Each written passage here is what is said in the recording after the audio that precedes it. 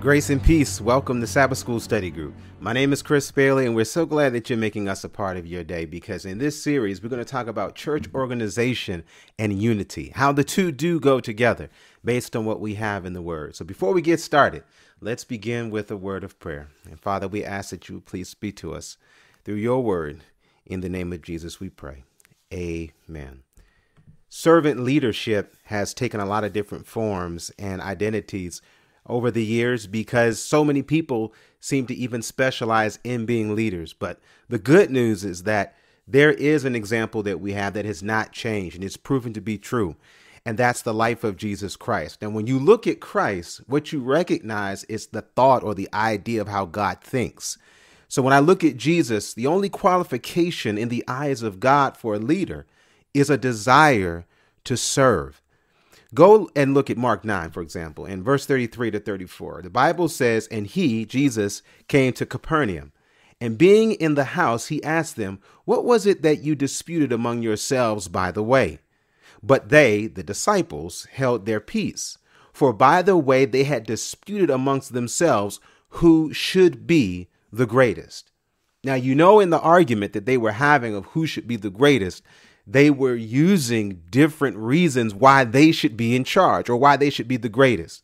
But with all of these accolades or with all of these bullet points on their resumes that they were throwing at each other, Jesus makes it very clear in Matthew chapter 20, verse 25, where he called unto him, and said, "You know that the princes of the Gentiles exercise dominion over them, and they that are great exercise authority upon them.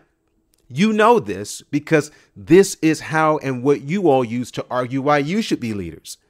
But in verse 26, "It shall not be so among you."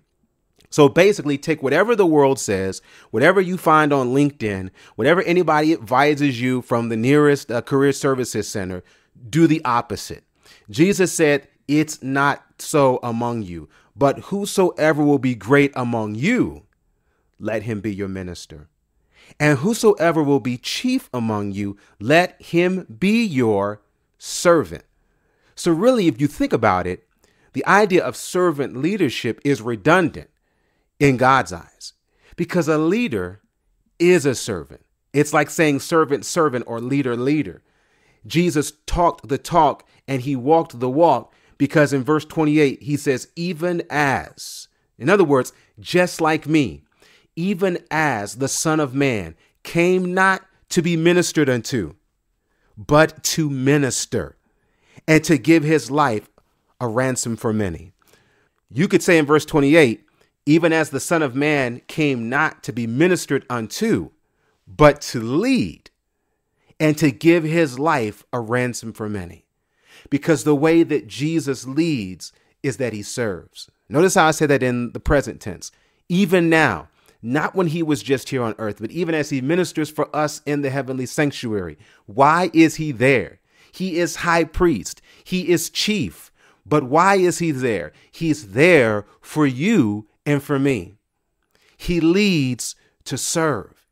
And he does not serve to win leadership. He is the leader. So you need to understand this, wherever your call is, wherever God has put you, wherever he's planted you, you don't have to be a boss to be a leader.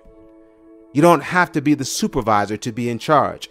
You don't have to be a principal to be the principal where you are.